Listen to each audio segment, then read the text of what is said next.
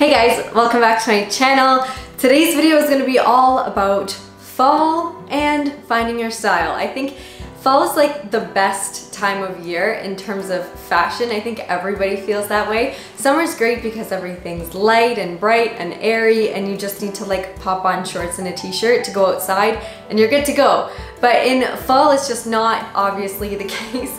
You've got to bundle a little bit more. It's getting like a little bit chilly. Everything is pumpkin. I wanted to do a how to find your style mixed in with a little bit of a fall haul because like shopping is great, but fall shopping is the best. So I'm sure you know that I did at least some shopping, but if you had seen my last video, I have a rail on that wall and it's filled with like 30 plus pieces that I didn't really realize that I had bought that much. Famous last words. The pieces that I chose, I'm so happy with, and I really want to share like the core fall ones with you so that if you do have any gaps in your wardrobe or in your style, this is a way to really hone in on both and really make sure that the pieces that you do get this season are ones that are going to be perfect in your wardrobe and to help just evolve your style into what you want it to be.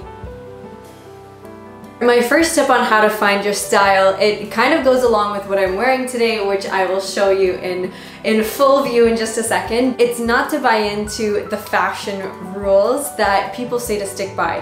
One, wearing white after Labor Day is like the greatest time to wear white. If you're missing out on that time of the year when you're wearing your winter and your fall whites, you're already taking your style a few steps back. And to me, white is a universal, any time of the day, any time of the year kind of color. I know it's a shade, but I'm gonna call it a color. If I didn't have that as like such a staple in my wardrobe, it's such an identifier of my style is just me wearing white basically all the time, then I wouldn't have that in it. It's such an integral part of who I am, and I think fashion is all about like expressing yourself in an outward way without having to say a word.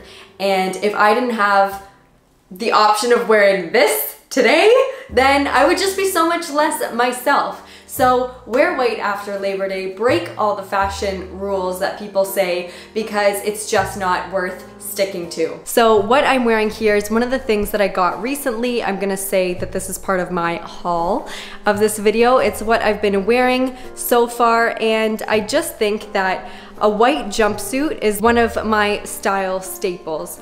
I think it's great. It's so well fitting, and I actually got this from a place that I brought my old clothes in to sell. So there are spots like this all around. I'm sure you can find some in your area. But if you did want to go and do that, instead of throwing out some of your old clothes, or even, I mean, I think donating them is great, but if you did want to try and get some money for them, then if you do go to one of these places, just check out what they have. Because I was definitely not expecting to get anything. Don't mind my slippers, but this is what I ended up getting, and it was very, very cheap and cheerful. I think it was like $12 or something. It's an entire outfit in itself, and I just love it. And what I'm going to pair it with is something that I think is so exciting because it was actually gifted to me. So one of the things that I also mentioned in finding your style is looking at Pinterest, etc. You can also look at designers.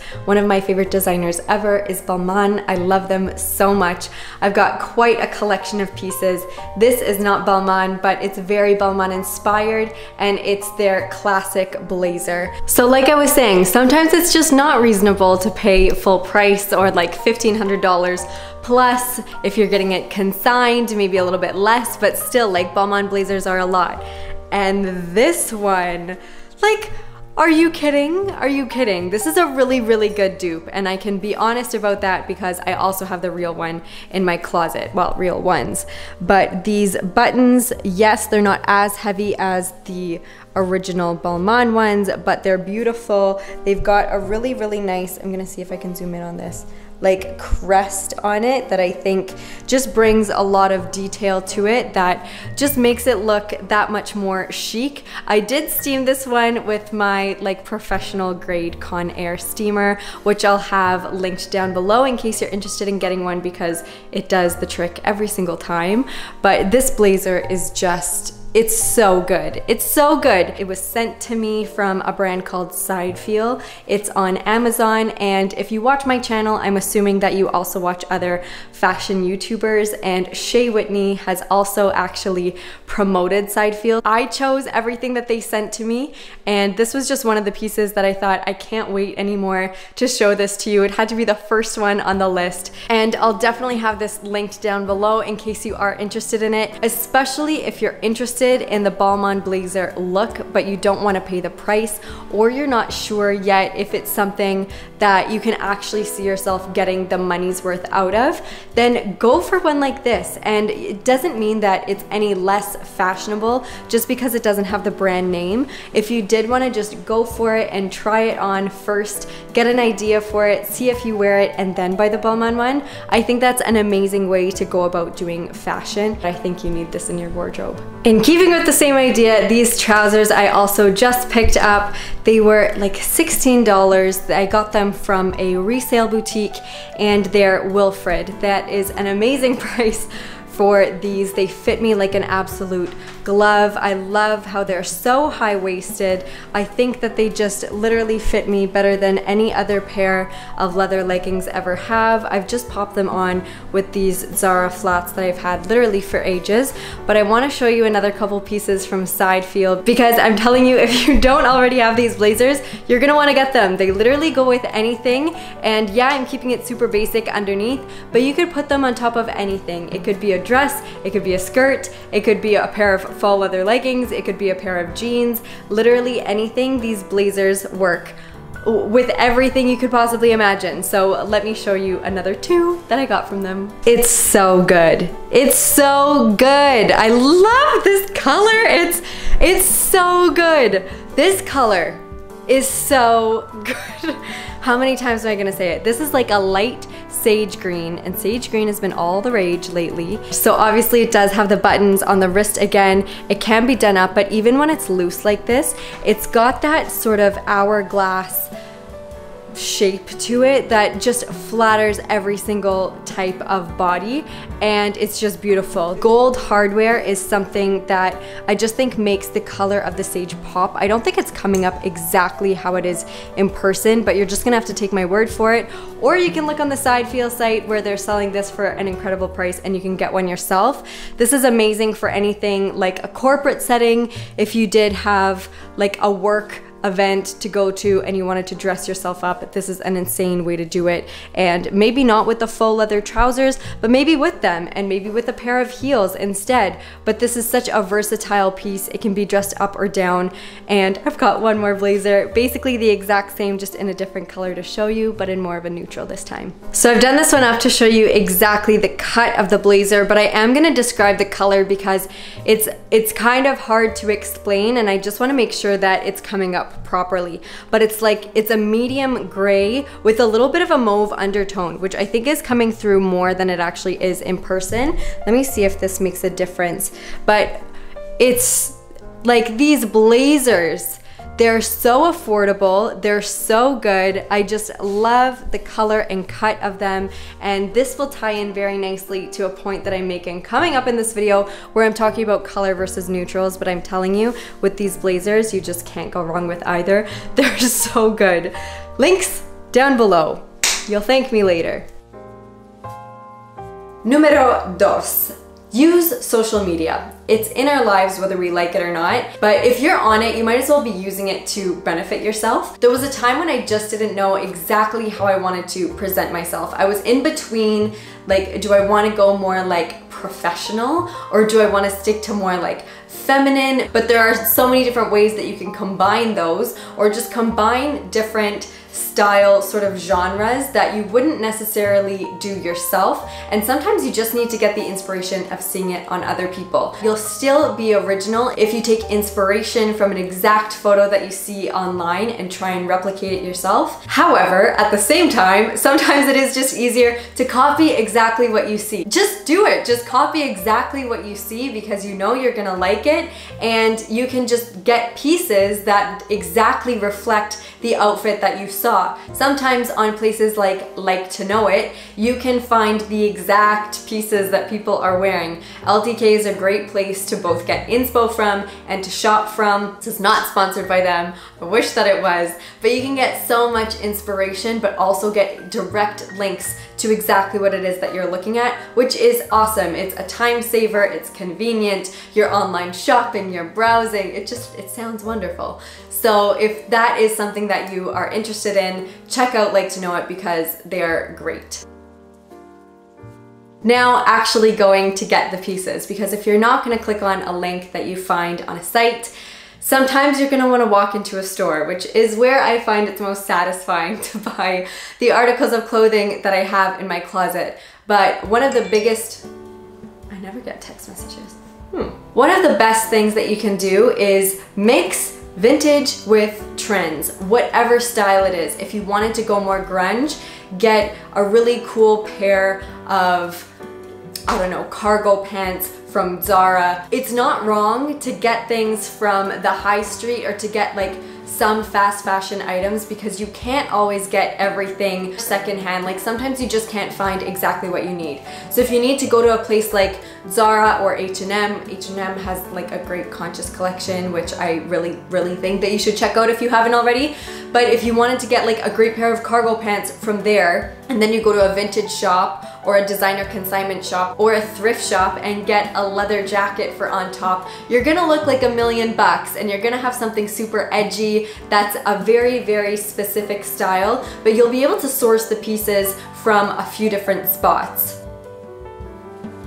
Look at celebrities and style icons. I mean, this is a tip that I think probably gets mentioned a lot of the time, but you don't necessarily have to look to like Audrey Hepburn or Grace Kelly or some of like the past style icons. I mean, I think it is great to take inspiration from them, and especially because I am into like more of the vintage look, especially with handbags and accessories, but also with clothing. Like I've loved picking up some vintage designer pieces lately, but at the same time I'm thinking like I've watched Friends religiously, and I've probably watched the entire series, I don't even know, like 10 times. I've watched it a lot. But Rachel Green's style, for example, is one that is just, it's so good. It's so like American Girl Next Door. It's very like classic and clean, but she has her own spin on every single outfit that just makes it eye-catching but understated. And I think if you were looking to have a certain style that could be described with any of those words, Rachel Green might be a good one to look at. I mean, Jennifer Aniston is gorgeous anyway and could make anything look good, but especially if you did want to like sort of hone in on that style with those sort of descriptors as the foundation of it, but you don't know exactly what pieces to choose, look at her style. So choose celebrities or Instagrammers or YouTubers. Like it doesn't matter where you're getting this from, but whoever it is that is known for their style, take inspiration from them, and again, either copy the pieces exactly or just find the nearest pieces in your wardrobe and put them together in a very similar way that that celebrity or person might have done.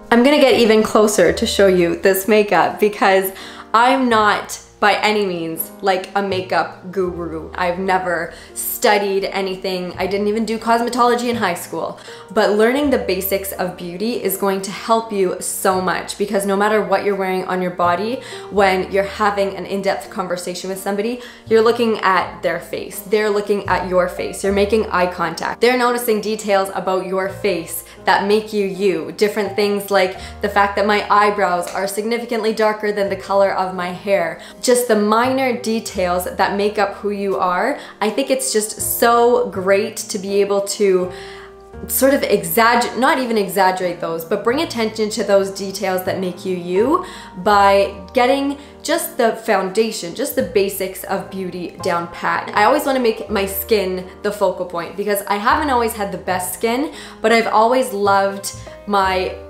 skin color and what I've been able to do with makeup to enhance it. Bronzer, blush, a little bit of highlighter is something that I've just found makes my skin pop. And doing my eyebrows, not in a way that's super overdone like I used to. I'll see if I can insert a picture. It's really cringeworthy, but I'll do it anyway. and a nude lip and a little bit of like a smoky eye, just enough darkness to sort of make them pop with no harsh lines. That's what I do, and that's basically what I do on a daily basis. Sometimes I switch it up a little bit and go more minimal. Lately I've been not doing my eyebrows, not doing any sort of eyeshadow, and just doing mascara on lashes that haven't been curled, and it gets a lot more of that Chanel runway look. If you don't know what I mean by that, I'm gonna insert some clips of Chanel beauty campaigns, because to me that's like the essence of a good beauty routine, and it has a lot to do with just doing the bare minimum but making it look so elevated without being overdone or cakey or having something that distracts from your natural beauty. So even if you're not into makeup, if you just do the bare minimum and you do the bare minimum right, it will enhance any sort of style look that you're gonna go for. As a final tip, figure out whether or not you gravitate more towards neutrals or more towards colors. Because if you can just get the color palette of the wardrobe that you want down pat, maybe you're the type of person that has fairer skin and certain like tan or nudes really wash you out. Because if you're getting sand colors or tans or camels, it might need to be the right shade and nothing else will do if it's going to make you look washed out. But getting the pieces that enhance, again, the beauty that is just natural, your skin color, your hair color, your eye color, just doing everything that you can to complement that is going to be best. And whether it's jewel tones or pastels for colors, deciding between the two of those and which looks better on you is going to make a huge difference for what pieces you choose in your wardrobe if you did want to narrow down a specific style. But on the flip side with neutrals, if you wanted to do more lights and whites and really light beiges versus blacks and charcoal grays and more chocolate browns and just more deep, rich tones, if you figure out which sort of end of the spectrum you want to go, getting into the right color family or shade family, I suppose, is going to help you out so much to define your style. Because again, if you're on Pinterest and you're searching neutral outfits, that's great because you already know, okay, I'm less into color, I'm more into neutrals. But if then you can specify it more, you're gonna get a lot of results that are a lot more your style if that's what you wanna go for. You don't know what you're gonna find until you start looking for it, but setting yourself up with a plan going into it is gonna just make your whole life in figuring out your style that much easier. So, thank you so much for watching this video. It was so nice to be back and filming a real proper video in this space. It just feels so good to film in here. Again, you can expect a lot more consistent content. It's gonna be twice a week. I'm not gonna budge on that. I'm gonna do it. I'm gonna stay consistent because that's my word lately, is just consistent. I wanna be a lot more dedicated to the things that I'm passionate about because life is just too short. So thank you so much for watching. If you did like this video, please give it a thumbs up and consider subscribing down below. I would love to see you in my next one, which will be coming out very shortly. See you then. Bye.